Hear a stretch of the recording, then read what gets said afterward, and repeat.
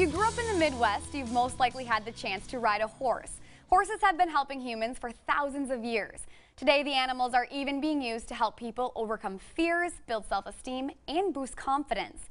Mary Lund is with SPURS Therapeutic Riding Center. She's here to share how horses are helping people with special needs in KELOLAND. Thanks so much, Mary. Welcome. Thank you very much. So explain a little bit more about this and how you're using horses to help people with special needs.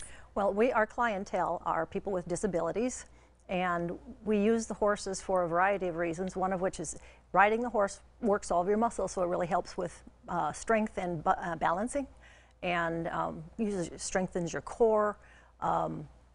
It's fun. They enjoy it. It's therapy on horseback. I mean, as an instructor, I'm not technically doing therapy. However, we do have physical therapists who come and do therapy with the horses and our students. And this is located in Aberdeen? It is.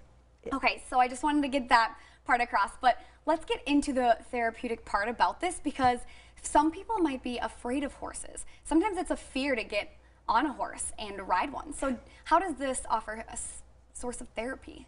Well, we do have students who come scared of the horses, and it may take, some of them come with school groups, and it may take them weeks before they're willing to get on, but we will have them touch the horse if they're willing, maybe brush the horse from on top of the ramp where they don't actually have to touch it.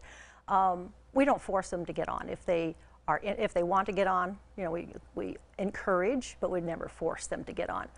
And eventually, most of them get on and enjoy it. Some do groundwork with the horses instead of getting on, because they're happy to be with the horses and lead them, but they don't want to actually be on the horse. So we kind of like to take it along where the students' goals are and work with their fear. We had one student who, it took 3 years coming with a school group before he ever got on, and now it's hard to get him off. What, oh my gosh, what a great thing, going through that for 3 years and then just getting to watch that moment of him getting on the horse for the first time. Yeah. But let's talk a little bit more about, so this is for children and adults with disabilities. Yes. Now, does this cover a wide variety of disabilities? Yes, we have many different types of disabilities that we have students that have. If it's not a contraindication, which means that it's not safe for them to ride because either spinal fusions or things like that, then they don't get to ride. But if it's safe for them and the doctors certify that it's safe, then we have riders who start at 2 years old with a physical therapist.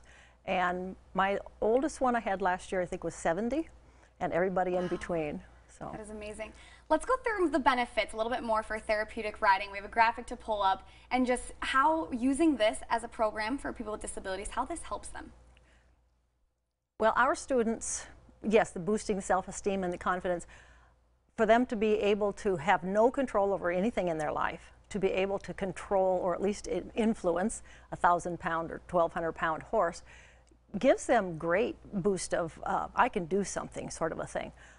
Improving coordination, because most of our students use 2 hands on the reins, and they have to use their hands correctly, both hands correctly in order to guide the horse. Problem-solving skills, well, that's how do you get the horse to do this if he's resisting? Empathy, impulse control. We have sidewalkers when they have impulse control problems. Okay. But, because our sidewalkers' job is they help with the balance, they help keep them on, they help them teach those tasks that we're teaching them, and they keep them from jumping off. So how do you work with the individuals during this program? Is it always one-on-one, or how do you ensure that everything is safe and they're getting what they can out of this program? Well, all of our students start with a horse handler. That's a person who's horse experienced and leads the horse during the class. Many of them have sidewalkers whose job, as I just said, is to help them learn what we're trying to teach them. We usually have 3 to 4 students in a class, occasionally less, but usually 3 to 4. So it can take a team of up to 12 volunteers for 4 students. The instructor is in charge of everybody's safety, and so we have to always be looking for making sure that the horses are being cooperative, or the student is not having a problem balancing or seizures or anything like that. So, and then we teach according to where the students' goals are and abilities. Okay. My goal is always to help them to grow to their ability and work around their disabilities. So. Okay, so how many kids do you think you serve a year then? We've had 120. I'm not sure how many last year, but up to 120 at least most every year. Okay, after doing some research on the website as well, I came across part of it, reading about the therapeutic part of this, and there was the hippotherapy. So can you just explain a little bit more into detail about what that is? Well, hippo means horse, and therapy. Of course, we have physical therapists. In the industry, there are occupational therapists and speech-language pathologists who bring their students to centers to use the movement of the horse to help them to learn to use their body better, to walk better, to verbalize better, small motor things, which is occupational therapists, and they also work with a lot of autism. They use the motion of the horse to help their students, the rhythmic motion, especially the autistic ones, but the small, fine motor things with the reins and things like that. Do you have an example of how this can help a student verbalize better? Well, we have had a variety of students who come without any speech, and I always teach them some basic sign language, basic horse sign language, and when they give the sign, then the horse moves, or we teach them walk, trot, and stop for sign language. And usually they don't want to say stop, but when they ask for the horse to move with their hands, then the horse moves. When they ask for the horse to trot with the sign language, the horse moves. Eventually, we find that they start trying to say the word to go, to walk, to trot, because that's fun, and so it encourages them to try to make those sounds, or make those sounds worthwhile for them. So how do the horses know these signs? Well, the horses don't, but the horse handler does. The horse handler does. Yes. Although our horses do know, they don't know the sign language, but they do know the words for walk and trot and whoa. Okay. So.